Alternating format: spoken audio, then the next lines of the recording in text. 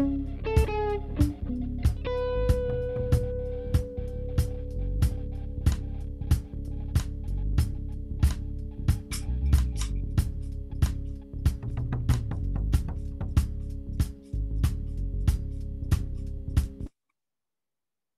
everyone. Welcome back to Visualizing Abolition, an event series created in partnership with San Jose Museum of Art and the Mary Porter Cesnon Art Gallery. I'm Rachel Nelson, Director of the Institute of the Arts and Sciences at the University of California, Santa Cruz. And together with Gina Dent, we've visualized this series on art, visual culture, and the radical imaginary as part of the broader, urgent discussions around prison abolition currently underway in the United States and around the globe. Previous events in the series can be found archived at barringfreedom.org. Additionally, on barringfreedom.org are all the music videos created thus far for Music for Abolition, a music series curated by Terry Lynn Carrington. The music video for today by Nicole Mitchell-Gant, award-winning creative flautist, composer, band leader, and educator, will premiere at the end of the event, and we'll introduce it more fully then. The website also has information about the related art exhibition, Barring Freedom at San Jose Museum of Art, which has been temporarily closed due to the pandemic, but will be opening again soon. The exhibition explores the different strategies of representation contemporary artists use to expose publics to the deep social harms enacted by prisons and policing, without reproducing the violences and explicit racism of these systems. Sanford Biggers' work is central in Barring Freedom, bringing incredible nuance to the explorations of history and questions of how past and present forms of racism and struggles for liberation are perceived. Whether working with antique quilts to evoke the Underground Railroad, creating works in response to police brutality against Black Americans, or as creative director and keyboardist of Moon Medicine, a multimedia concept band that straddles visual art and music, Sanford's work offers a profound experience of the traumas and potentials of the current moment. He currently has a solo exhibition, Code Switch, at the Bronx Museum of Art, on view through April 5th, which has been wonderfully written about in the New York Times. He's also had solo museum exhibits at the Contemporary Art Museum St. Louis, the Museum of Contemporary Art Detroit, and the Brooklyn Museum, among others. His work is in permanent collections at the Museum of Modern Art New York, the Metropolitan Museum of Art, the Museum of Contemporary Art Chicago, the Walker in Minneapolis, and the Legacy Museum in Montgomery, Alabama, to name just a few. It's been quite a thrill to be able to show his powerful works, and I hope many of you get to experience them at the San Jose Museum of Art when it reopens, or at the Bronx Museum. It's also wonderful to have Leigh Raiford here tonight in conversation. Her writings on visuality and visual culture have been part of the conceptual framework through which many of the questions posed by the exhibition and talks have been conceived. Leigh is Associate Professor of African American Studies at the University of California, Berkeley, where she teaches and researches about race, gender, justice, and visuality. She is the author of Imprisoned in a Luminous Glare, Photography in the African American's Freedom Struggle, and her work has appeared in numerous academic journals and popular venues, including Art Forum, The Atlantic, and Al Jazeera. I'll have them come now for their conversation and thank them, and I'll bow out. I have to say, for our audience, if you have any questions, please do put them into the Q&A, and Gina and I will pop back in later to help moderate. Hi. Hi, y'all. See you later. Bye, Rachel. Hi, Sanford. It's so nice to be here in conversation with you. I'm really excited. I'm really nervous. But I also just want to thank Rachel and Gina for inviting me and for this incredible project they've put together, and also all of the people who've made this possible. And I'm thrilled and also grateful to be part of a longer series of conversations. So I think probably this is maybe the sixth or so in the Visualizing Abolition series. And I think it's a kind of a really beautiful pivot in many ways to think about the ways that we've sort of been looking at the history of visuality and the question of aesthetic in the project of abolition. And I think your work is an invitation also to think about what we can do with those histories and what kinds of possibilities, what becomes possible with a rigorous attention to the past. So hi. Hey, hi, how are you? Thank you. I'm very glad to be here. And thanks for everyone for making this all happen. And I'm very happy to be part of this exhibition and this series. I wanted to start with Infinite Tabernacle, well, with your work in Borrowing Freedom, because I actually haven't had the opportunity to see it in person, and I haven't seen BAM and I haven't seen Infinite Tabernacle, and so I thought we would just start by showing the film, and then we can move into a conversation then about that. Okay.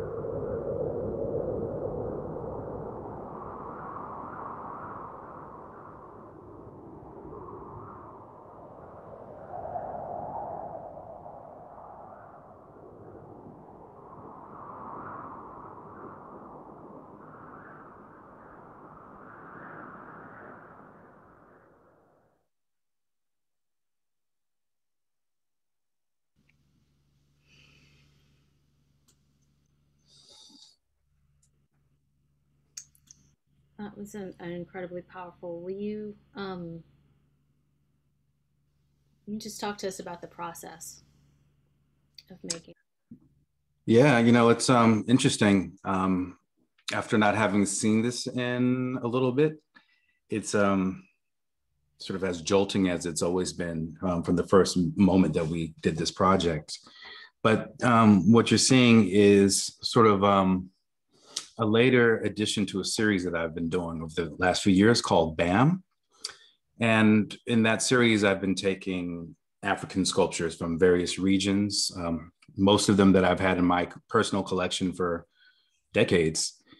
And as a result of one morning waking up in Berlin, of all places, and looking at my phone and reading the news and seeing yet another, more video footage of another Black man being killed, I decided to use those pieces, use those sculptures to start to create this body of work. And the body really consists of taking the sculptures themselves and dipping them in wax. And I dip them in wax to sort of veil them, because in many cultures, the more powerful the object is, the less safe it is, the more sacred it is, and you can't really bear your bare eyes directly onto it. So it sort of conceals the power within.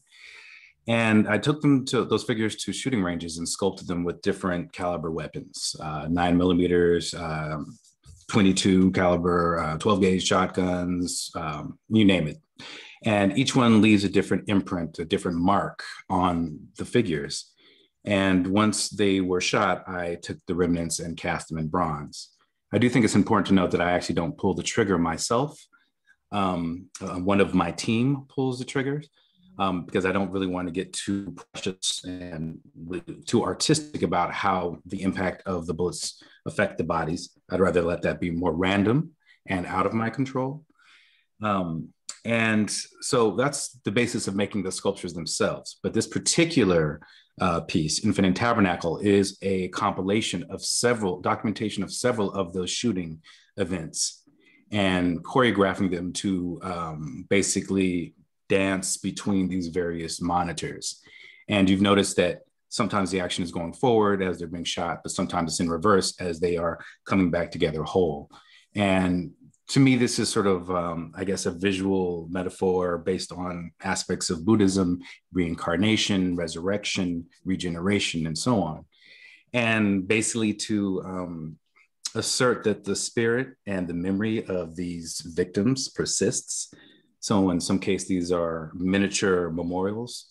And this process is, obviously a very violent act, but I like to think of it as also a productive and generative act. Mm-hmm. So yeah, I think that's basis of it. Yeah. I mean, I think it's interesting too that you refer to the process as sculpting, right? Through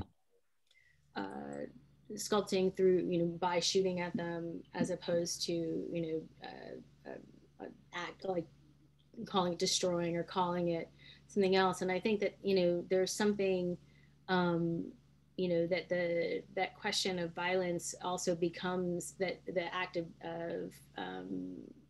destruction is also like creates new meaning in these pieces. And, one of the things I was interested in, I was reading a piece where somebody, thought of this as a kind of critical, there's a kind of disregard that you have for the sanctity of these sculptures as art objects. And it seems to me that that's so much actually the critique of the work that you're offering, right?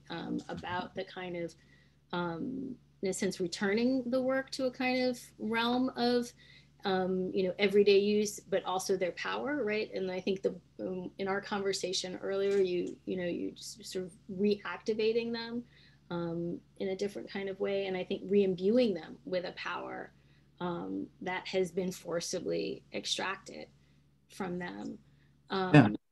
Yeah. I definitely see it as a process of charging these objects, recharging these objects, because we're familiar with these forms being known as power objects in the first place. But the way most of us experience them, if we don't have them in our own home, and if we don't put them in a shrine in our own home, then they're usually seen as objects. And if we see them in a museum behind a vitrine or under a vitrine, they're definitely sort of denuded, and their power and their advocacy to some degree is taken away. They are objects, they're collected objects. And I think this process is bringing them back into contemporary dialogue. And I think the language is very important. And I think that distinction and that tension between the museological approach and the artistic approach is not only important, but it's well established. I mean, there's many artists that have used guns and ballistics in their work, all the way from Chris Burden to Nikki St. Phal. And so I do see this very much in a long lineage of art that is made this way. And I think it's important that all those nodes are activated in this project. Can you talk a little bit about what the kind of collective experience or process of this is? I mean, you said you kind of see the work of shooting to your team, right? And I'm thinking about what that means as a kind of conversation, right? And as a collective act as well. If that makes sense as a question.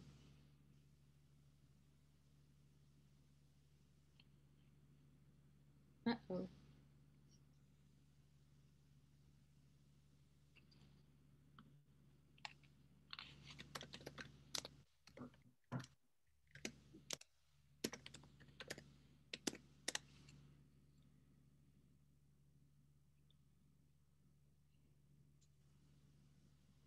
Well, hopefully. I think we've lost Sanford for a minute. I'm sure he'll be back shortly.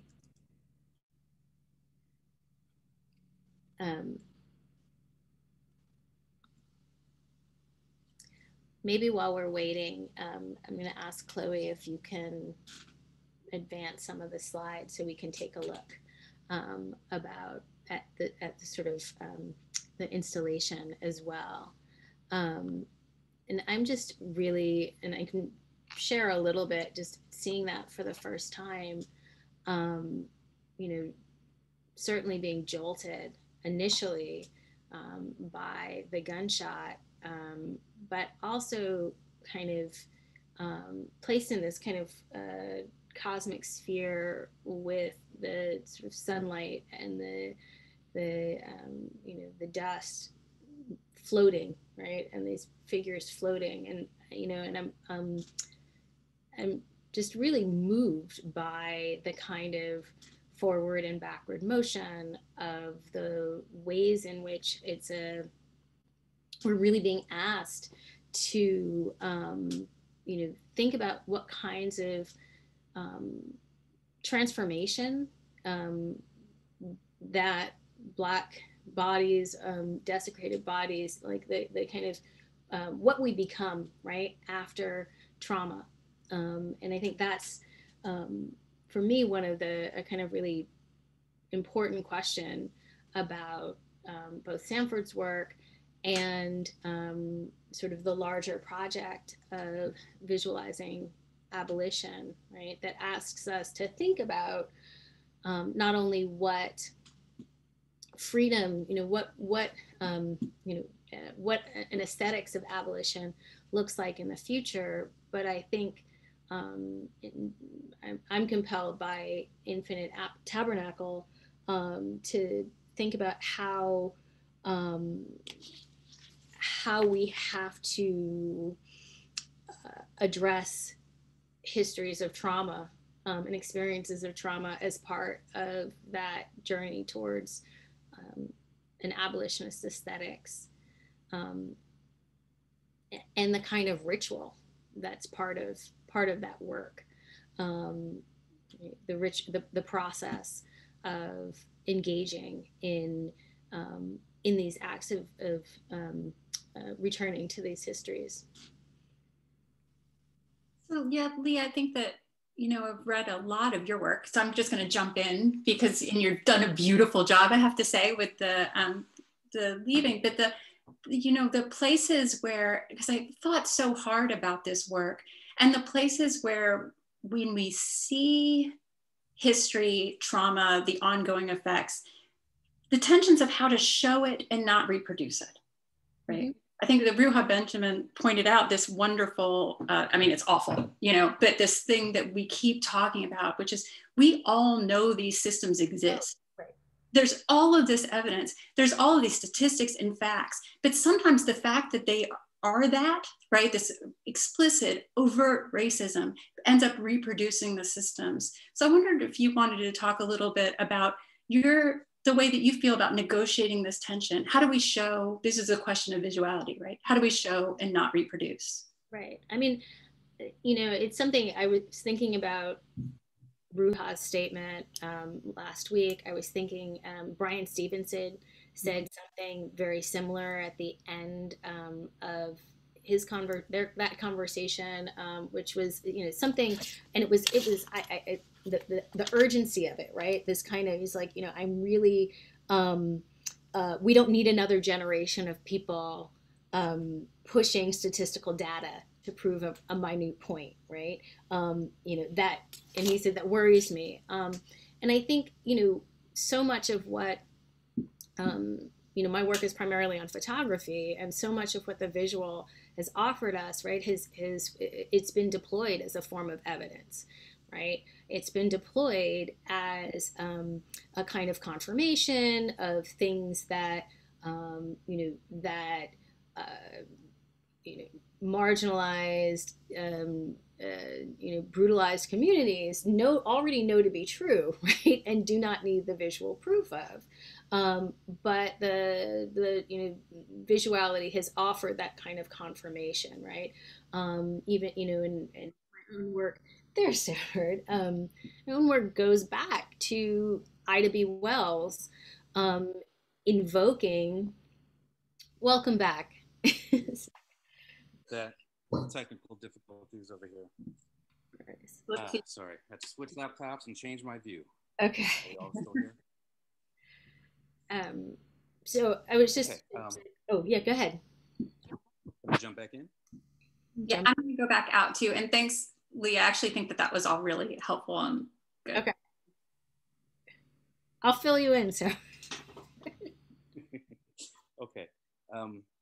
Anyway, as I was saying, basically, the process of making this work is almost very similar to working with new medicine, in the sense that I sort of set together the elements or the players and the instruments and the context, but beyond that, I sort of let those players do what they do. So when it comes to my film team that I worked with for this piece, I've set it up. I chose the sculptures and so on, help location scout and all that. But beyond that, I'm having them pull the triggers, and we shoot lots of footage, and then the rest of how we compose happens in post with all the footage, the A-roll, B-roll, and C-roll that we have. So that was part of the question. There was another part of that question. Yeah. Well, actually, I mean, let's, you know, can shift a little bit, because we were sort of, when you stepped out for a minute, Rachel and I were chatting about the what it means to tell these, to make art that addresses these histories of, or the reality of, you know, of violence against Black people, that is repetitive, that seems that is never ending, right? And but how to do so in a way that is transformative, that doesn't, you know, I think for me, I'm always afraid, you know, or I am skeptical of work that offers up, you know, images of brutalized Black bodies, right? To kind of do this history or share these sentiments with us. And so, you know, so thinking about your practice, you know, how do you, you know, how do you, as Rachel said, toe that line or walk that space between, because this Infinite Tabernacle is incredibly, it is both jolting, as you said, right, from that initial shot. It is, you know, violent, and it is also, you know, and for lack of a better word, redemptive in certain kinds of ways, right? There's a kind of that sense of transubstantiation, that the body can become something else and it can return, and we can give it a new, or can even give it a new life and new meaning. So how do you walk that line or find that space? Well, I agree with you. I think this is difficult work. It's difficult for me making it. It's difficult for me watching it sometimes. But the context that I've allowed myself, the space I've allowed myself to inhabit while working on this type of project, it's sort of in the title, Infinite Tabernacle. For me, this is less about being an art piece that ends up in a museum or gallery, but more about, um, as you mentioned, sort of recognize the infinite and sort of repetitive nature of the atrocities that are inflicted upon, Black Americans, but also looking at this as a tabernacle, a moment of communion, where we can look and pay homage to the victims of this by looking at this, by dealing with this jolting, visceral, almost repulsive act, but looking between the lines and seeing that at the end of it, there's this sort of reconstitution and ultimately memorialization of the victims. So a thing I didn't mention when I was speaking about the figures, the individual figures, they're all named after victims. So there's for Michael, there's for Philando, for Sandra, and so on. But the seated warrior, that large female figure that we were looking at, that is with Infinite Tabernacle, she's the warrior. She is the god. She's the protector of all of these other figures. So she is battle worn. You could see her arm and her leg are missing, but she's still there, regal and basically sentient and protective of those spirits. So for me, this is really couched in a language and my own interpretation of many different cultural and spiritual practices, in an attempt to make some sense of, the atrocities that I, you, all of us literally witness almost on a daily, definitely a weekly basis. Mm-hmm. Sanford, I just want to let you know, I think folks are having a little bit of a hard time hearing you. And so if you could turn up your volume maybe a little bit. Um, yeah, I mean, I'm really struck by the, you know, the bronze figure that is, um, that's injured, right? That is at once incomplete, but also, kind of, that stands beautiful with its with her scars, right? And to me, that just seems, sort of in thinking about visualizing abolition, it seems like such an important, um, an important thing to remember, that we that the route to, to freedom, in a sense, right? It doesn't mean that we somehow abandon all of our, that we arrive with our scars, right? That we arrive with, with the histories that that we've been marked with, and how we kind of address those traumas. And I just found it also really important that it becomes a kind of communal ritual for you, right?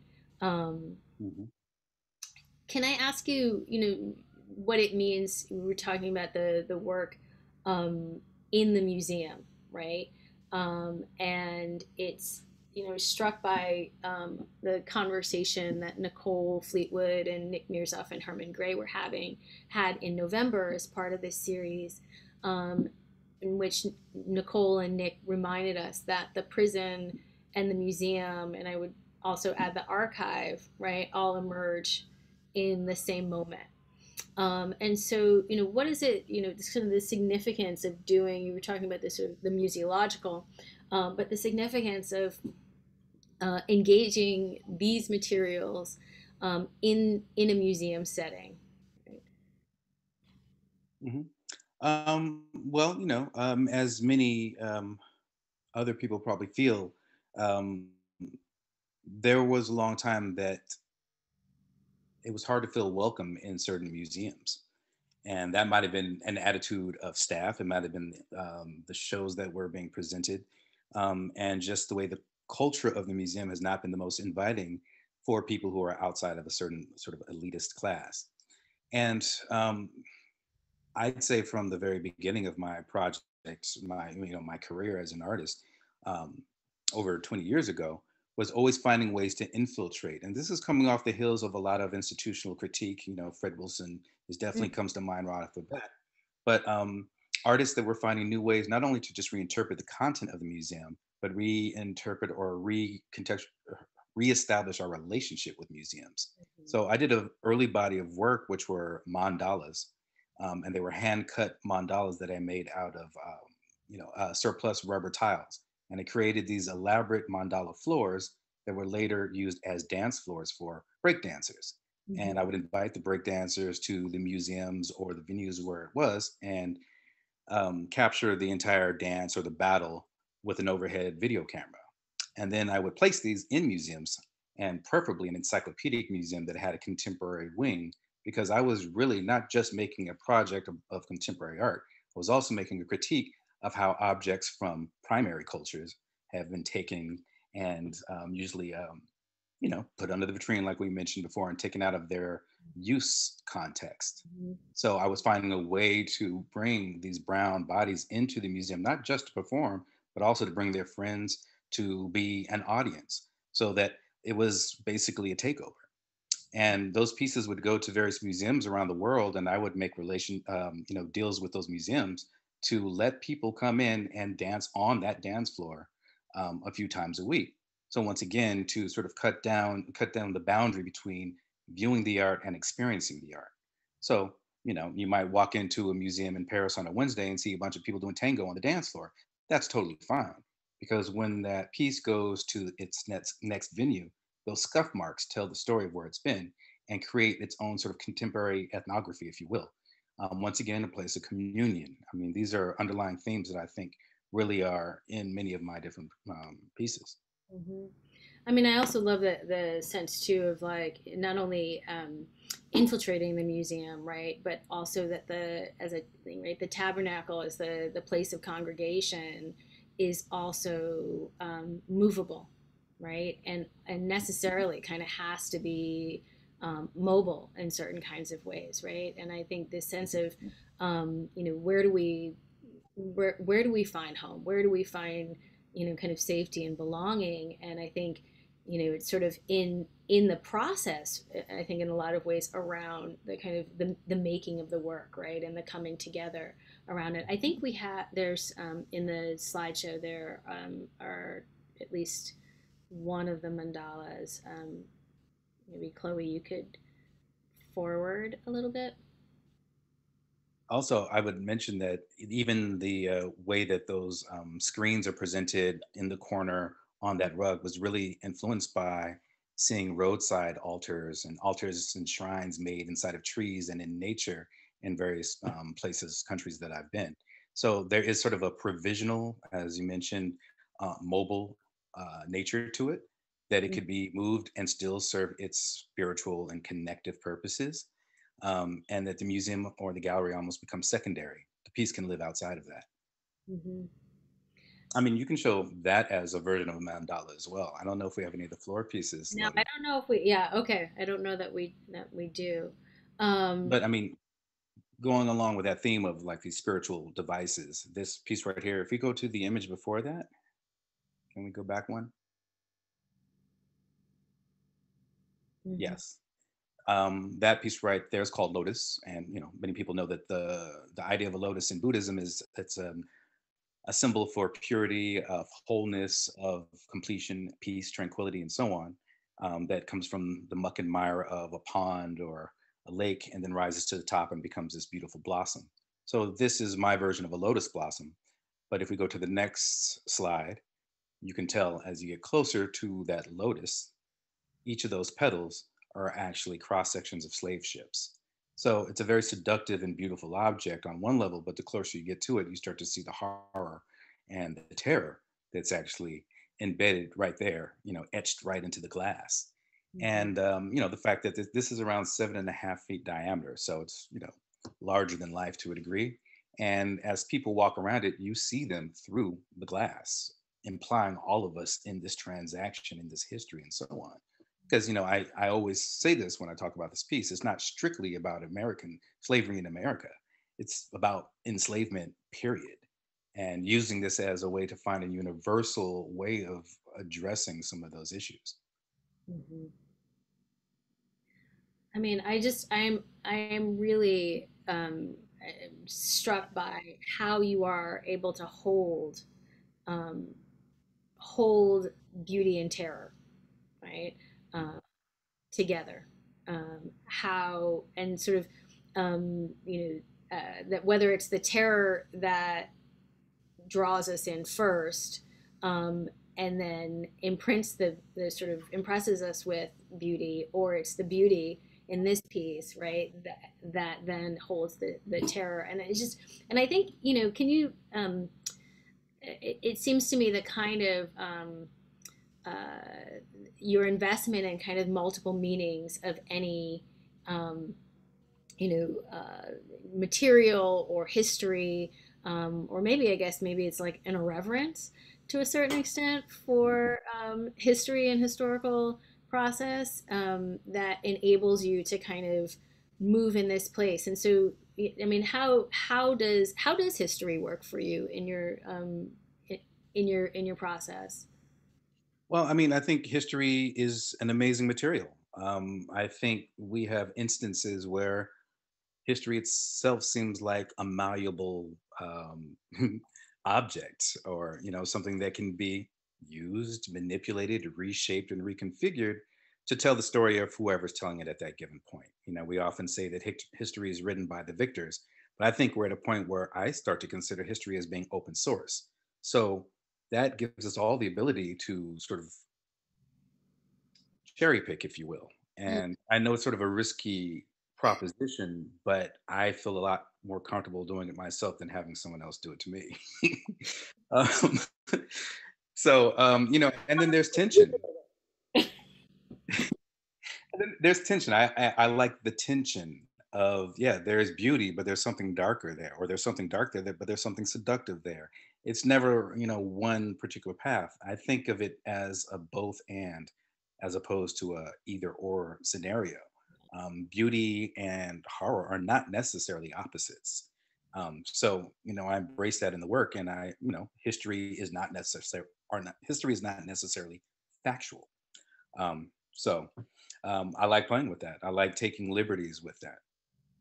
Well, and I think when you we lost you for a minute, and before you came back, we started to sort of talk about the, um, at least, my work in photography, right, is like this kind of investment in what the image can tell us about, the factual work of the image, right? And I think that's been a really important part of Black political struggle, but it's also been a detriment, in a lot of ways, right? In the sense that, on one hand, it kind of, denies, um, it denies, can often deny some of the other senses, right? Mhm. That sort of a primacy for the visual, as opposed to, the sonic, the oral, the sense of smell or sense of taste. And I think also it, if we understand blackness itself as a kind of a way of seeing that structures us away, in a sense, from facts, right? That we can't, Mhm. um, you know, like understand, like the data is only, going to kind of produce exactly the same, you know, horrible structural results. Then, Mhm. what are the tools that we use in kind of, around visuality? And I'm thinking, it was, would love for you to talk maybe about, the place of abstraction in your work, and the move away from the figural. Hmm. Well, I mean, I think there is that aspect of the factual, obviously, as we mentioned with photography and even history. But then Mhm, there's the perceptual as well. mhm, And I'm interested in seeing how you can play with the way people perceive a work and taking into consideration that everyone's bringing their own personal experience to that perception in the first place. mhm, So, optimally, I'm trying to make works that have people converse so that person A, person B, and person C can see the same piece and have totally different perceptions and understandings of that work. mhm, Optimally, they'd have a conversation and enlighten all that group of A, B, and C. So that's really what it's about. Is like, oh, I didn't see that. Thank you for opening my eyes to that, or I didn't know that. That makes me see this in a different way. So, to me, that's really an inspiration and something to strive for in the work. And I think where abstraction comes in is because that's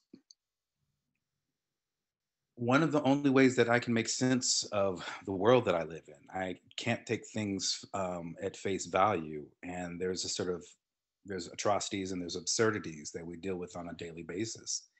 And I think abstraction is one way to deal with that because it doesn't posit itself as oppositional to one thing, you mhm, know. And I think that's almost what you're alluding to when we're talking about how we perceive photographs in history. In our case, it's often seen in it's defined by its opposition to some degree. And mhm, abstraction is a way of blurring that because there's not one specific thing that is opposed to. In fact, it might be opposed to many things or blend into many things. Once mhm. again, I think it's the perception of the viewer to disentangle that. And that investment of time and thought is really the goal. Mhm. Well, let's maybe we can talk about some of the quilt pieces and that series because I think that those works are doing exactly the question of blurring and the invitation to multiple modes of seeing. I mean, talk to us about the series, the code switch series. Sure. Can we start with, can you find another one before we go into that three-dimensional one? Because, yeah, I think that could ground us a little bit. Yeah, so I started working with found and acquired quilts, antique quilts specifically, pre-1900, close to a decade ago while I was doing a project in Philadelphia. And while I was getting ready for that installation, I came across two different quilting exhibitions and learned about their supposed use along the Underground Railroad as signposts for, escaping enslaved people. And if quilts were folded a certain way or displayed a certain pattern or were located a certain place on a premises, it gave signals of whether that safe house was open or if it was under surveillance or maybe even map directions and so on. Now, once again, this has been batted back and forth between historians of whether or not it really happened, but it does exist as vernacular history. And there's merit to that as well. At least as an artist, there's definitely merit to that. That's a great starting point. So I started to think if there's code already embedded in quilts, what does it mean for me to then put another layer of code hundreds of years after the initial code was on there? Mm-hmm. So that was one of the conceptual ideas behind working with the quilts. But the quilt itself is so charged, it's highly charged. There's the aspect of labor or creation of who made them, when were they made, where were they made, what purpose did they serve. They are sculptural by nature, they're performative by nature because they exist in relationship to bodies, whether we see that body or not. So I liked how it implied the figure without necessarily displaying the figure. And then I find that my interventions then become a way of either unlocking or complicating geometric codes and visual illusions and trompe l'oeil and so on when I intervene with each one. The one you're seeing right now is a very recent one, and it is called Orpheus, and it's figurative but not. It's shamanic but not. It's everything and nothing. And I think to me that is sort of that process of abstraction. You have the ability to see worlds within this piece Mm-hmm. with the means that it's made. And at the end of the day, it's a collage of several materials that are over 100 years old. And my dream is that someone who sees this 100 years from now has a palimpsest of a cross generational uh, palimpsest of American history that traverses multiple centuries. Mm-hmm. I love I love that sense of not just a palimpsest, but the intergenerational conversation and collaboration. Because I've been thinking more and more, that has been that part of the work of um, Black memory or engaging with history is this question of not necessarily correcting, a wrong story, um, but is about a kind of um, a kind of intergenerational healing, right? And a kind of like speaking, a recognition of like the kind of frequencies in which, um, you know, the ancestors were speaking to us, are speaking to us, right? And I love the way this, these pieces, they vibrate.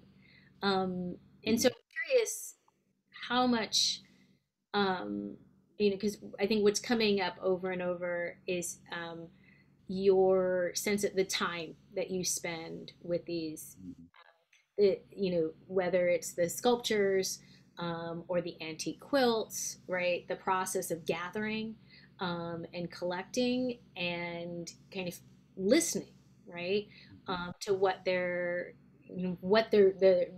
energy is, right, before you make the decision about what will be next. And so, can you just talk a little bit about, um, you know, what the process of collecting is like, and what and how you listen, I guess. Yeah, I think that is definitely something that is visible in a lot of my work, is that notion of the time I spent, collecting the figures for the BAM series, collecting the references for the marble works, collecting the quilts and the additional materials that go into this, what I call the Codex series. Mm-hmm. And, I could sit around with a quilt, and I usually sit around with these quilts for several months at a time before I can make a mark on them, because it is a dance. It's not solo authorship. It's not me taking a blank canvas and imparting my will on it. It's more of, once again, a cross generational collaboration, but also a sensitivity to what's happening in each individual quilt, how each material reacts to other paints or tar or glitter, drying time, strength and durability, line pitch by way of stitching, and how bold is the stitch and how minimal is the stitch, how can I bring it out? So it's very technical on a lot of levels. So the time spent on these, there's unfortunately none of them have been done very quickly. They can take weeks to months. Some have taken years. But I think the other aspect of time is that I think what you see in the end between all these works is not being able to posit any of them in one particular time. And that's really the goal. Once again, this is another one of my objectives, so that you look at it and you don't know exactly what year it might have been made. So, I think that's another way of fucking with history, basically, is to sort of being almost ahistorical in a sense, or operating outside of the linear aspect of time. Mhm.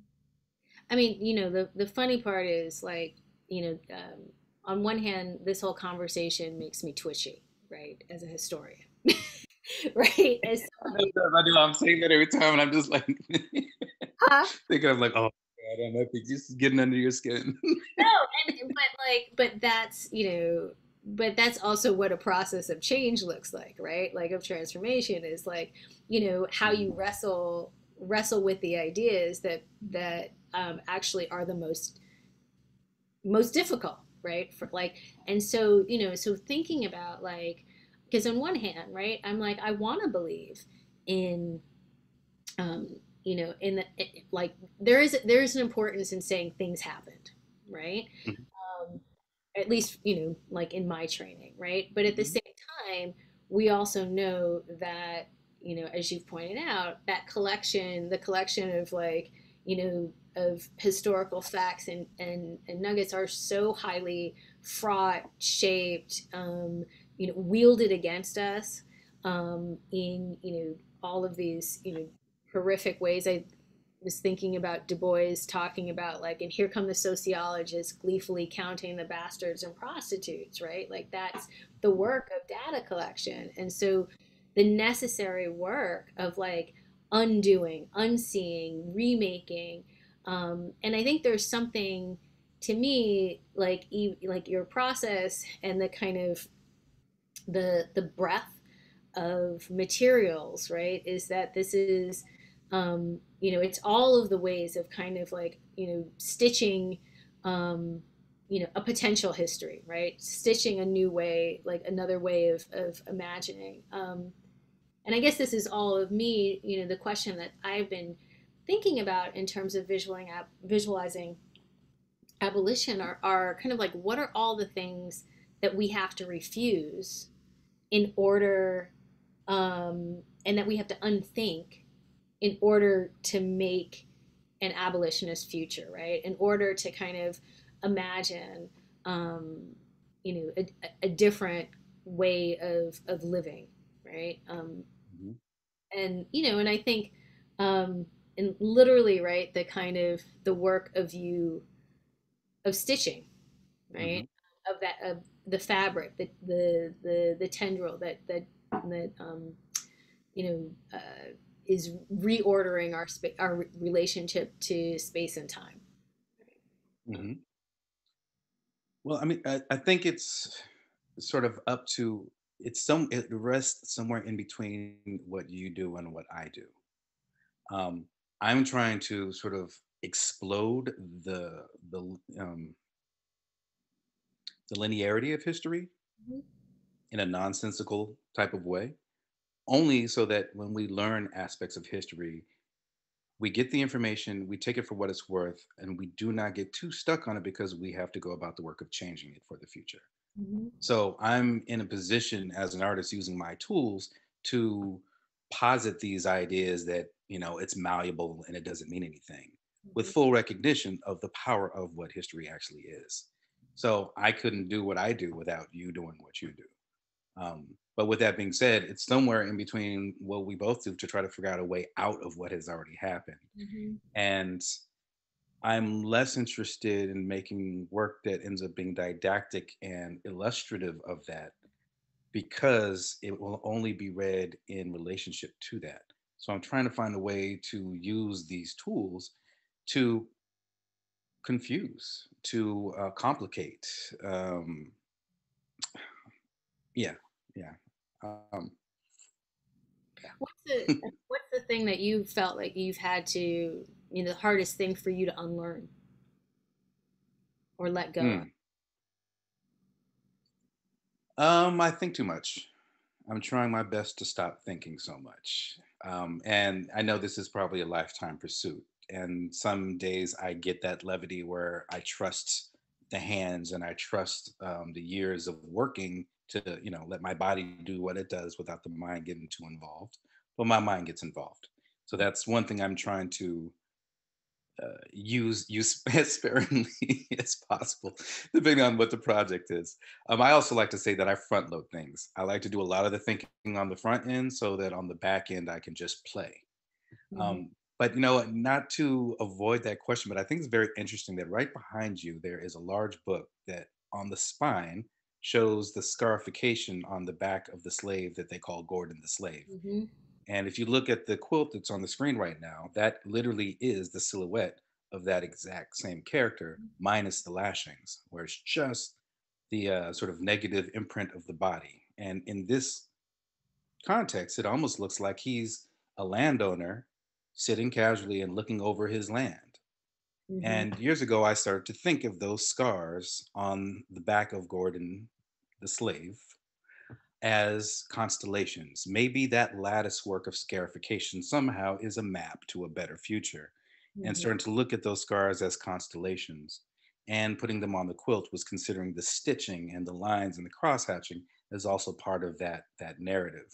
So I just had to point that out. Yeah, no, I mean, That, go ahead, sorry. hmm? No, No, go ahead. yeah, no, I mean, it's I mean, one of the things I'm always fascinated by, or like what photographs we return to, right? Over and over again. But that we don't want to, that photograph of Gordon in its originary moment, right, was made to perform a particular kind of work, right? And it needed to demonstrate the brutality, literally the brutality of slavery written on Black bodies, right, and Black people's flesh. Mm-hmm. But all of the kinds of, um, you know, the journey of that photograph across, 150 or nearly 200 years, it need we need it to do different work, right? Yeah. But the work is not to entirely eliminate it or ignore that photograph or that history, right? I look at this. I mean, and again, I'm looking at it on my screen, but thinking about the kinds of the way that it's dripping, right? Like the kind of and the so it feels like you said constellation. I mean, I'm just thinking about like what's the map through the terrain, like what's the terrain that we're traversing, right? And and I think it's just like I think part of like a practice of an aesthetic of abolition is also about certainly kind of in some ways not being so precious about these histories and reactivate them. And I think it's also really key, and maybe this would be a good time we could turn to moon medicine, because I think one of the things that I'm also thinking about this is a quilt with a body, with Gordon on it, but that that can be that can be draped over someone, right? That becomes an act of care, right? And warmth and comfort. So yeah, we didn't talk about Blossom. Okay, but will you just kind of set this up for us a little bit? Sure. So this is a video piece that I did with Moon Medicine and with the director Terrence Nance, who's a good and old friend of mine, where we basically we shot this video for a song called The Great Escape. And The Great Escape, basically, the lyrics, as you'll hear, some of it is dealing with a lot of the stuff that we have just been speaking about. The quilt that we just looked at actually makes an appearance in this video. And for me, the process of, composing this song and this video is in some way chipping away at the same block that I think the art does, but through a different means. Like we talked about the sonic and the visual, the photographic, the sculptural.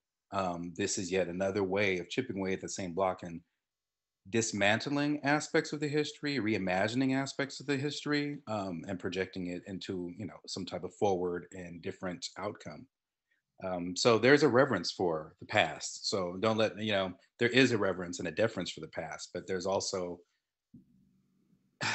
a reclamation of that, in my work, and I think that also does have some tension, and I think that tension is a positive tension and a potent tension. So yeah, let's go ahead and play it. I think it's around a 2 or 3 minute clip. So if we do have to cut it short, I understand for time. Born and raised in the South, she had many jobs, one of them being a slave. She wanted to escape, but she knew it wouldn't be easy.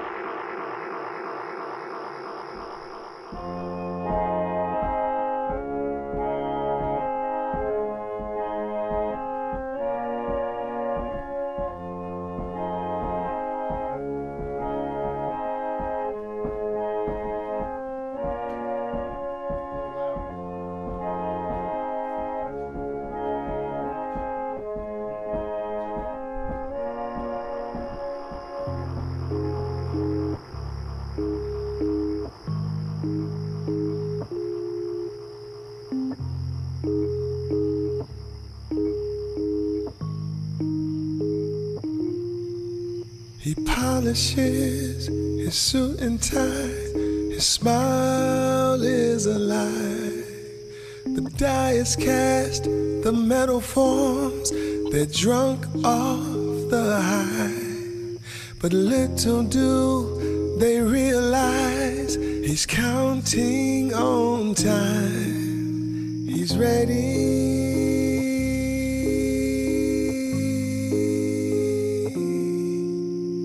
Blankets dry by the day, there's life in their bed, scoffing at the bourbon sun that left them for dead. The coated quilt has given word, the train leaves tonight. They're ready.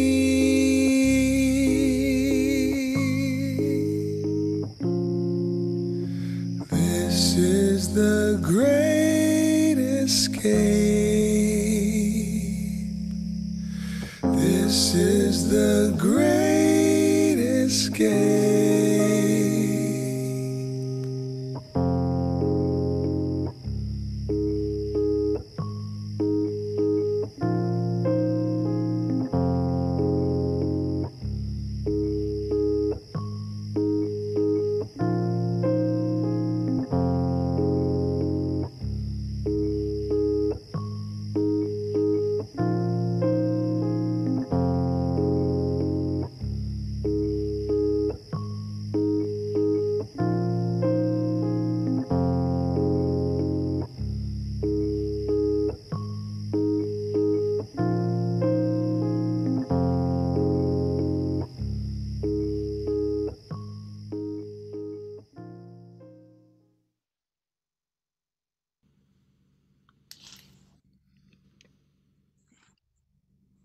Great. It's beautiful to see the quilts in motion, and to see them charged in that way. I think I'm gonna invite Rachel and Gina to come back, and then I think we're gonna move to audience questions.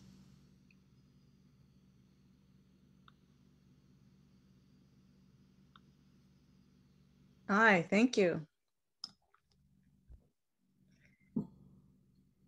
Such a beautiful such a beautiful conversation, and a quiet one between you two.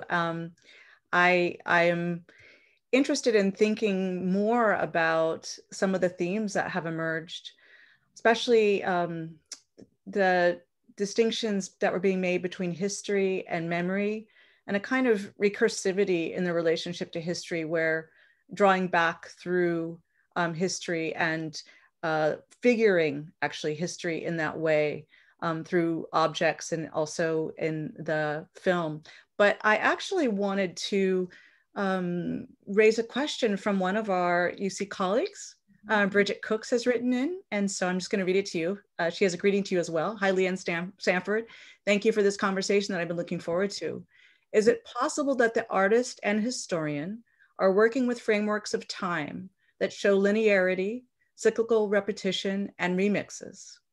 I think both are involved in creating black time, a temporality in which we don't know what time it is because we don't figure into linear figurations of progress.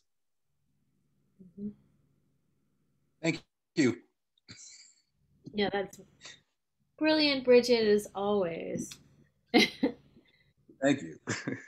Exactly. Yeah. I mean, Sanford, do you want to jump in?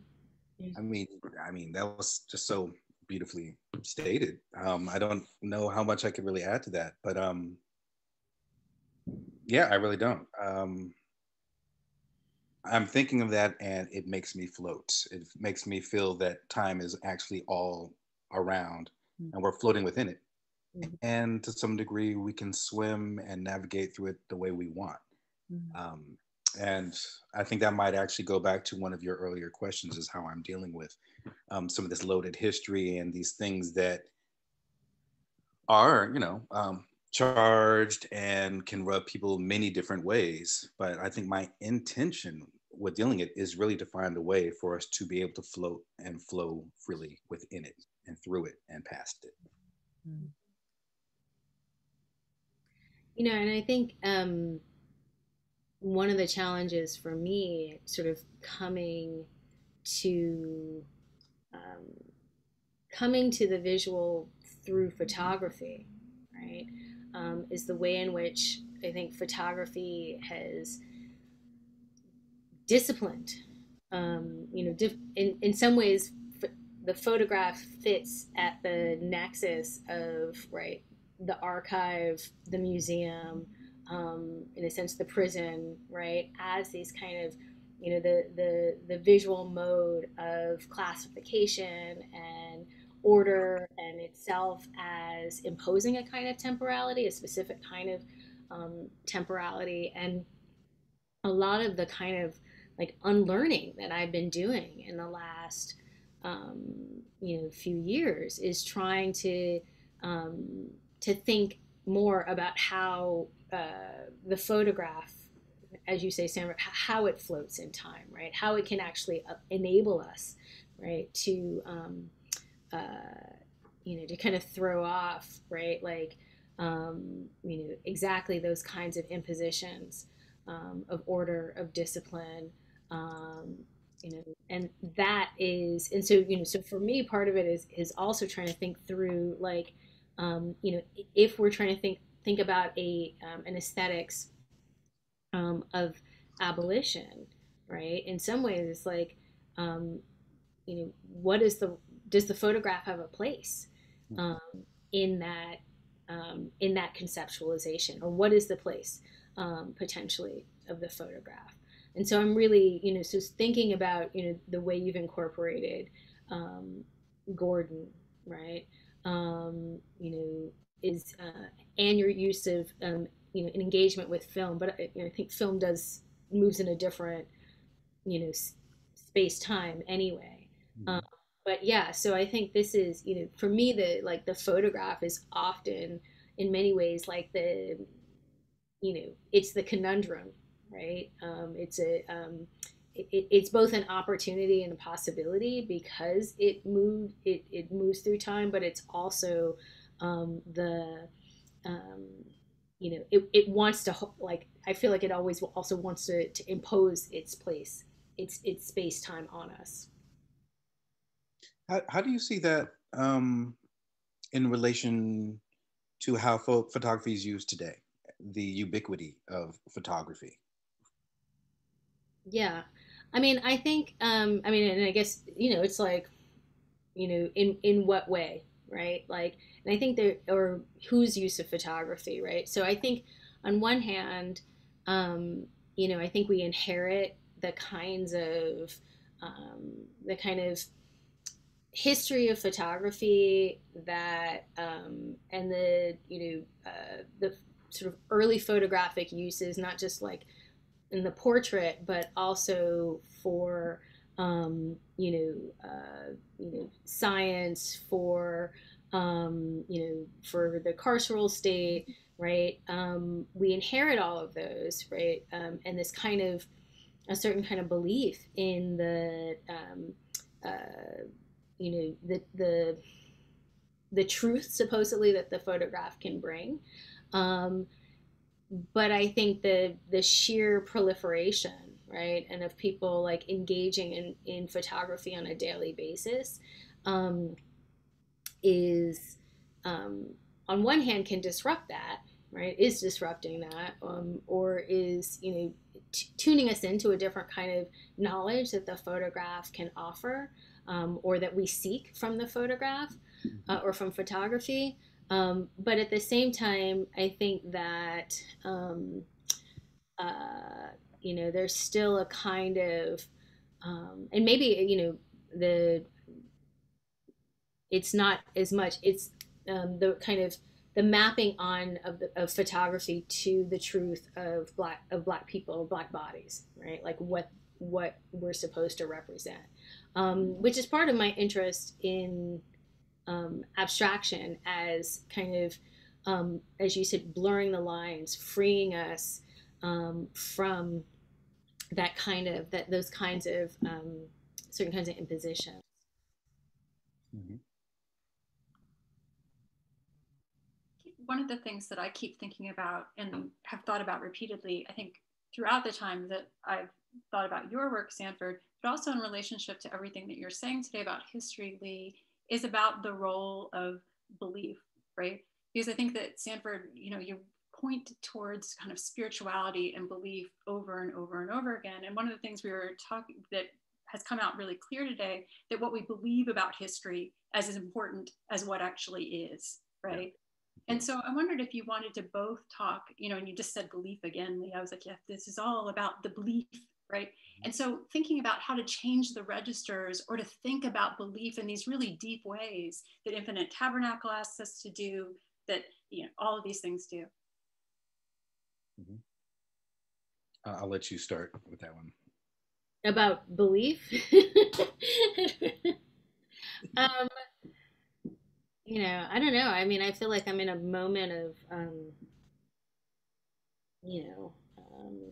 actually, I'm not ready to answer this one yet. I need to.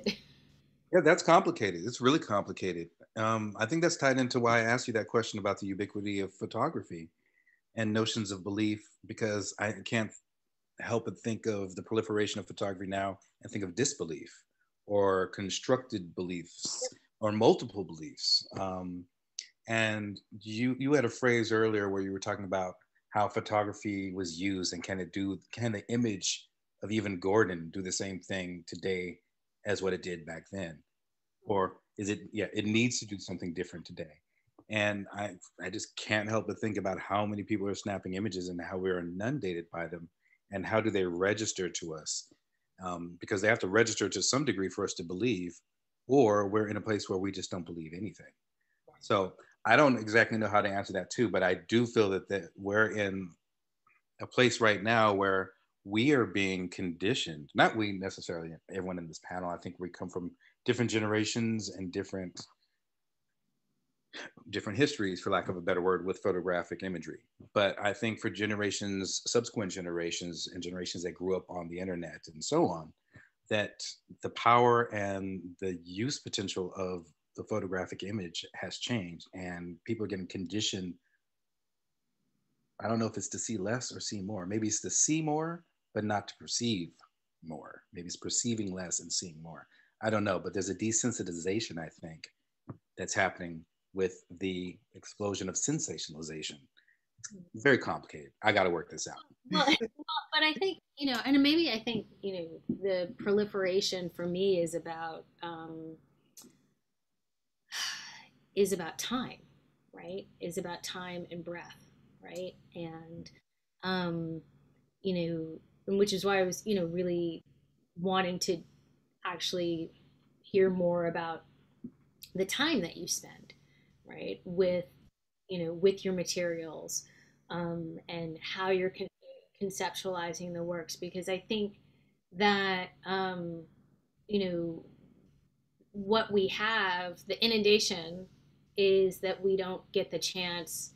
We're processing so quickly, we're seeing so much all the time, and I think, at least for me, where belief comes, or where a kind of like spiritual practice comes, is like what it means to slow down and look slowly, right, and look carefully and keep looking, and not in a way that's just and I think this is, I miss that's the thing that I think I miss most, about like being in the world, is that it's a very different experience standing in front of a quilt, as opposed to trying to like how close can I get to my screen.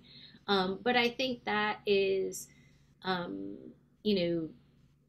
for me, is like, somebody asked about the question of like unthinking and unlearning, and I think even like a lot of that is about slowing down, so that I can even process what it is that all of the things that we've been taught to that we don't even get a chance to unpack in our perceptions, right? So all of the yeah. So I think that's for me is like I think so much of um, what the kind of invitation and the urgency, the urgency is to slow down, right? To imagine, how we can, live more abundantly and collectively, right? Could I ask you all to talk more about practice? And the reason I'm thinking in this is I was struck by, Sanford, you're talking about the problem of thinking. And the problem, and from coming from an artist, it makes sense. But I think unpacking that a little bit, and I'm setting this alongside what Leigh was just talking about the proliferation of all of us as photographers or as making photographs. But it's a different modality. A lot of times I think we relate to those photographs as information. And so I just wonder if the two of you might tease out what it might be to think abolition through these different practices, which are not then about what Sanford was saying earlier, you eschew as didacticism, which is often the kind of political go-to, right? That we know the answer, we say what there is, but of course this whole series is really about drawing out different practices, some which are culturally submerged and don't really get popularized, others which are historical and have been suppressed, especially in the cultures of Black peoples. So I just wonder if maybe we could dwell on habit, practice, and what role that might play in getting to a different place. Yeah. Yeah. What I was saying about thinking, and I think, I'm pretty sure everyone was following me with that, but there's so much thought that goes and time that goes into my process of literally just sitting there and living with any material that I'm working with at any given time. It's an extremely time consuming endeavor. And part of me wants to turn off the thinking just to bask in that time even more, because the thinking, I end up putting more constraints on myself. You know what I mean? Expectations and taking away from the pure joy of just materiality and tactility and all of those things. But I think another word that I'd like to put in there is also vulnerability. And I think that comes with time and thinking and allowing things to slow down, especially in a day when we're so conditioned to just go, go, go, go. Slowing down is an opportunity to actually really have to process things. And that can be a vulnerable and scary premise for a lot of us. You know what I mean? And it's ironic to even think that way because we're in lockdown. Yet still, there seems to be a desire for us to speed up and speed up, speed up as a default. So I think that vulnerability is part and parcel with that idea of time and idea of thought. I think it's extremely valid, and I hope it's not a lost art. But I think in relationship to abolition, it's also being vulnerable. It's also taking risks. It's also the pain. It's also the scars. It's not an easy process. It's not an overnight process. And I think part of it is being willing to put the time, thought, and vulnerability into something that you may not even see the result of, but having belief that generations after you may see that. Yeah, no, I'm laughing in part because right, like as a like for imagine for Gina, Rachel, and I, right, like our training in in the academy is one of really disciplining vulnerability out of what we do, right? It is the assertion of mastery. It is the, embrace of, like the time of racial capitalism, right?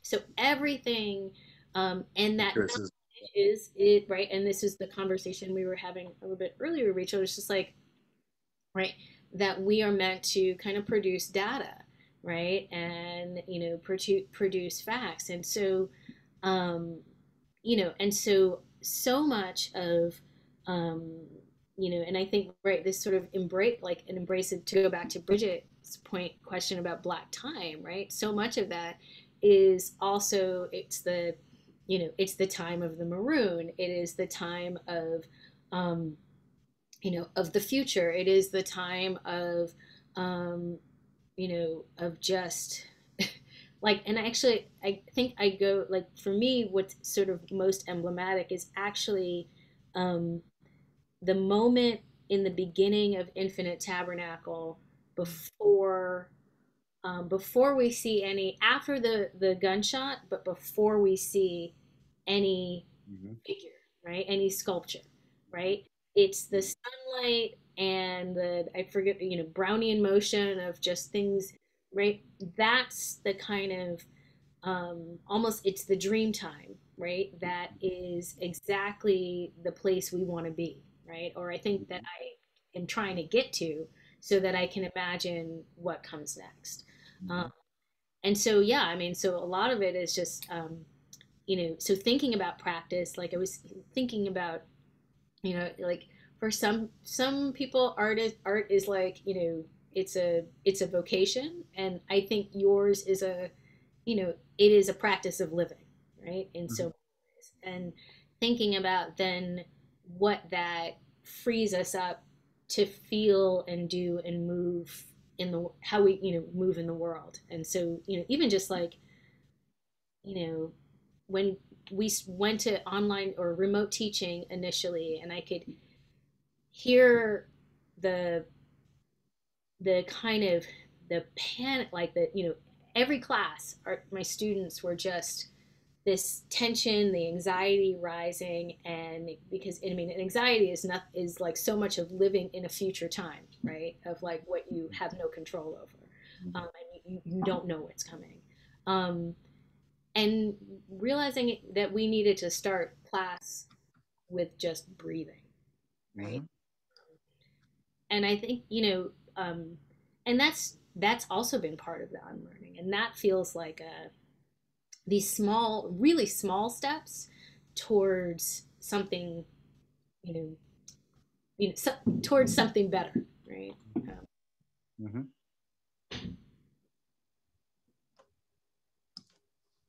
I think one of the questions that was written in that I just want to work back to was really thinking about this in terms of forgetting. Like, what is there a role for forgetting, or do all these little bits of knowledge and things need to come along? In the undoing of thinking. And the first thing I think of is that forgetting is almost a privilege to some degree. I don't mean that in a pejorative way at all. It's wonderful to forget. It's wonderful to actually be able to holistically let something go. And now that that question has been posed, I don't know how effectively or how often I even can do that, or that I have done that. Because I wouldn't remember, I guess. But but it seems like something to work towards. The ability to be able to forget, because that means you're truly done. It's truly gone, you know. And it opens up. I mean, I think of the metaphor I've got for that is basically thinking of infinite tabernacle as seeming as if it's a destructive thing, but in my opinion, it's a generative thing. And forgetting is also not necessarily letting something totally go. It's actually opening up a door to experience more, letting more memories and more experience come in. Forget, yeah. I'm going to put that on my list for 2021. Let's forget some things. It's time to forget some things. Yeah, I mean, I guess, I mean, I agree that, right, like one of the, you know, sort of, I think a privilege of whiteness, or, you know, white supremacy is right, has been like colonial amnesia, right, historical amnesia, and in many ways, right, Black folks have, you know, it's people of long memory, right, of kind of holding on and recounting, you know, and I think, I really hear what you're saying, Sanford, because I think there's so much that's also, it's so powerful and important, and it's also a burden that we carry, right? It's also this kind of, the fear of, these practices, these histories, these people, right? Our ancestors who will be forgotten, right? And so I think that there's, again, sort of going back to the question, like stitching, right? Like what happens when you're literally enfolding them into, um, into work? And I guess I would ask, I would want to, remembering, what are we remembering for, what, to what end? Like, what is the work of what we need to remember? And because I also think that, right, like, there's a certain kind of, like, if we go back to the emergence of the museum and the archive, right, that is the impulse to, to not forget, even as you eliminate the people whose culture and objects you have, stolen and are holding on to so vociferously. But yeah, so again, I think I'm in it, like, I'm trying to think through this question of, like, what do, the invitation to let go, right? We're taught never forget, and we're also taught to forget is to let yourself vulnerable to be rudely awakened and rudely reminded of your status in a country that doesn't see you as equal. And when it comes down to that, so in some way, to forget is a privilege, and to forget is actually rebellious, and provokes a degree of anxiety. Isn't that horrible? I'm actually, that's a great question. That's a really good question.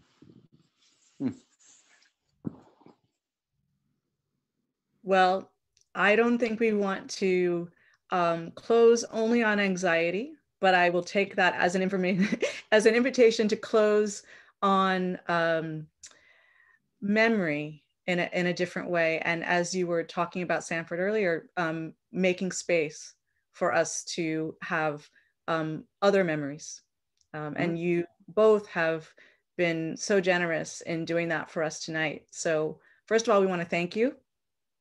And we have a bit of a gift for you in the form of a video that's come to us from the Music for Abolition series.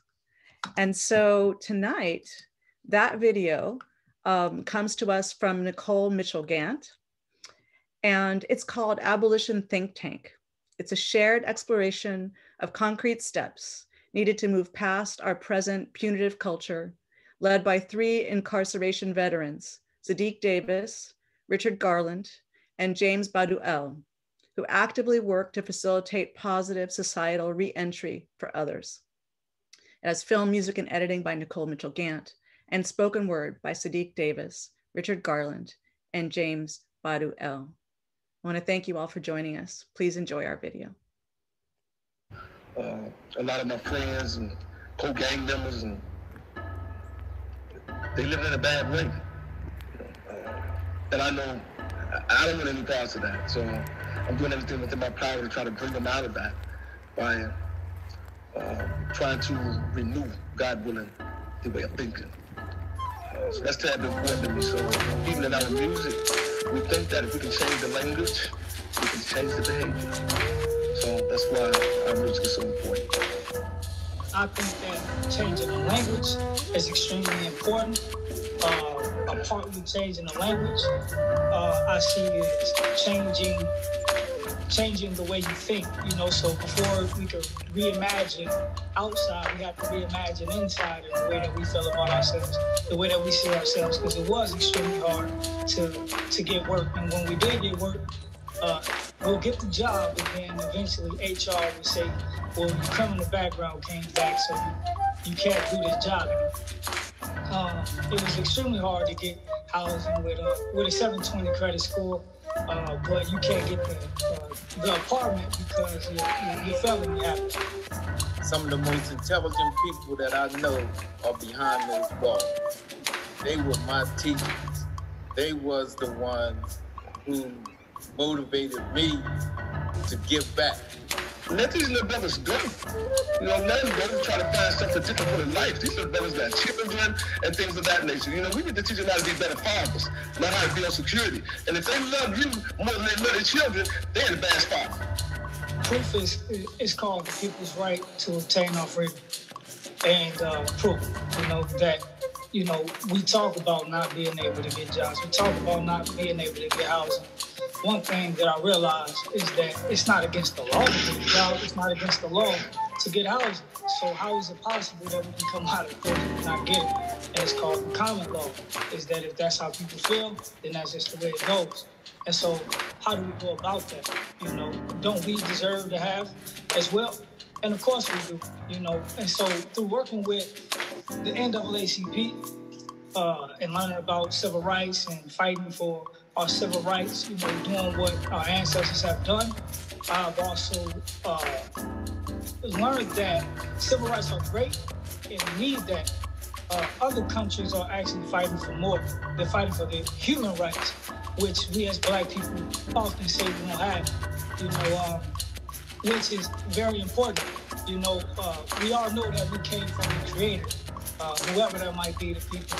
And so how do we start to stand on that? You know, how do we start to have a more positive reinforcing identity about ourselves? That not fighting from a place of since somebody did something to me, I'm going to start fighting that, instead of we say that, okay, this is what I want for my life and I'm going to go for that. But not looking to nobody at all. We're looking solely based on the energy that we have, because we already are together. We already are a people. We already are human beings. You know, I know that my life is important. And so I believe that reframing the lens in which that we look at it to say that, okay, Rosa Parks, you know, that was a civil rights icon. That's what a lot of people say, but I say she was a human rights icon. She had self-determination. The right of self-determination is a human right, that you have the right to determine where you go, where you sit, where you sleep, how you move. That's a human right. And so what would it look like for us to start to reframe how we move based on human rights and not civil rights? Because civil rights is something that put us inside of a condition where the government told us that this is who we are. So Marcus Garvey said, up, your mighty race, achieve what you will. You know, no man deserves respect unless he do those things with the respect. And the Black community, the Black people in general, us as a whole, we have to understand that nobody makes it if we all gonna make it together. That's point blank, period. I said earlier, and I'll keep saying, some of the most intelligent people I know are behind the wall. And those are my teachers. Those are the ones who taught me how important it is to give back and raise up the next young man or woman that's coming up. The young people, I wanted to change their way of thinking. As I said, I want to change the narrative. I'm taking the public health approach to violence, interrupting the transmission of the disease, because that's the way I look at violence now, that is disease. So what we do is try to interrupt the transmission of the disease. And also one of the things is, the most important thing to me is changing community norms. If we can change community norms, we can change society. And then it's identity transformation. Who we used to be, you know, people respect us for what we used to be, but they really respect us now because we changed. We changed the narrative. We changed our identity from being that dude to the dude that can help, can assist them to move forward. I have an idea about a program that we've also put into effect. It's called Reset. And Reset means responsible, ethical service, embracing transformation. One of the things that is that I noticed about returning to society is that everybody want to try to help us with the outside resources, but nobody's dealing with the problems that we all got going on the inside. You know, I don't care what kind of money you put aside the community. I don't care how many buildings you build. I don't care how many programs you put there. You know, you dealing with them from a physical level. You know, and our problems are internal. So in order for a lot of our brothers and sisters to understand exactly what their role is, they got to come in contact with the concept and make it possible for them to line themselves up again. Right? They need to be responsible. They need to know what responsibility is all about. They need to know what being ethical is all about. You know, they need to know what servitude, what that's all about. And then embracing the transformation. I mean, at some point, you know, some of our brothers and sisters, you know, they look back on their past life and they think that's who it is that they used to be. And I like to tell the story. What they said, when I was in prison, I took critical thinking classes, right? And so in the class, it said that you have to think about your thinking. You know, you can't solve the problem with the same thinking that got you into the problem. You know what I'm saying? And so with that, I say that we need to think bigger. I think that that's the problem right there. I think we absolutely need to think smaller. We absolutely need to think community. We absolutely need to think individual, because each individual has a role in the duty. We have to ascribe people to where they are inside of the communities in order to make that difference. And then because the closest thing to international is actually local. Local is the closest thing to international. A local solution is a global solution for everybody. And so making sure that we pay attention to what we have to do with ourselves inside our communities. I'm not ever changing. I'm always evolving. I'm always growing. I'm always elevating. I'm always going to be who I am because that's who God made me to be. But I also know that there's laws and rules and regulations. And just like you know how to make a law and a rule, I'm going to figure out how to do the same thing. And so when we implement local laws and local policies, if we want to change the language, change the narrative, it has to come from international human rights language. Let's put that inside of the local elections for while everybody's running for city council. One of the things that I think we need to do on the code is that we need to stop trying to be black and be human. I think that's terribly important because this way we can show people what humanity look like. You know, some of our greatest leaders changed their approach to doing a lot of things in our communities by recognizing the fact that I'm a human being. You know, I'm a human being. You know, and that's the bottom line is what we have to work with. So once we acknowledge the fact that we are human beings, then we can approach it from a human standpoint to allow ourselves to give them the best example it is that they can see. You know, and one of the things that I think impedes with that is the fact that we're pushing blackness. We're pushing blackness, you know, and I think in my understanding of things, Malcolm X, Martin Luther King, these brothers went to, like the song said, beautiful struggle. But things didn't turn around until they started talking about humanity. As long as they were black, hey, it was no problem. Right? When they came, when they started talking about, wait a minute, man, we're human beings. That's when the storyline changed. So I think we can learn a lot from where it is that they stood and the things it is that they done because it was not in vain. So I truly believe it takes a community to build a child. We have gotten away from community. And many people don't embrace us when we come home as a community. Because it's always said in the back of somebody's mind, you know he was in jail. Or, you know, he was in the penitentiary and this is what he was in there for. We learned from our ancestors. I mean, my grandmother, I can remember coming up, it was the community. But they instilled in us a direction that we eventually came to bear. It's important that we start really looking at history. It is really important that we build a community. You know, those drugs, now that they come into suburban communities, it's become a problem. But it's always been in African American, the black and brown community. So we have to educate our children that it's not cool to smoke weed. And this is real talk. You know, we have to change that mentality. We have to change that mentality that the only way that people think that they can get out is by selling drugs. you know, were doing the wrong thing. That's what keeps the penitentiaries filled. We have to change that narrative. I'm gonna keep talking about changing the narrative. You know, music is definitely a way to do it. If we're doing it in a positive way and not in a negative way. We have to hold our leaders accountable. You know, just like we have to hold me accountable to do the things that I'm doing. I'm gonna be held accountable by the community and the people that I serve. That's what our calling is. Our calling is to educate, to uplift our folks, but uplift everybody. This means responsible, ethical servants, embracing transformation. It's terribly important that we do that. It's terribly important that we encourage them to do that. Because like the brother said earlier, that mess didn't work for you before, it didn't work for you now. So we got to give them a whole nother view. We got to give them a whole nother concept about life. And we don't want to do that. So I begin to talk with the brothers and let them know, point blank, that, and you're not going to use the N-word around me. We're going to have a decent conversation, and it's non-negotiable. You know, if I don't give you any reason to disrespect me, and I'm not going to disrespect you, so we're going to be civilized human beings right now. And they accept that because I'm fine with it. See, you know, if you begin to drop the ball with some of these young brothers, you know, and let them see that you're really not sure what it is that you're saying, they'll run over. You know, and this is going to make them think that what they're doing is correct. So again, I think we need to start a program, all of us, that would allow them to make a transformation from that mindset to something much better.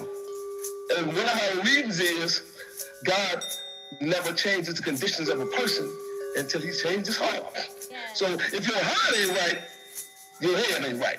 So we got to let them make the connection so they can get themselves right on the right path. And they scatter that. Why? It represents the fact, Nicole, that they have to change, and they're afraid to change. Some of the most intelligent people that I know are behind those walls. They were my teachers. They was the ones who motivated me to give back.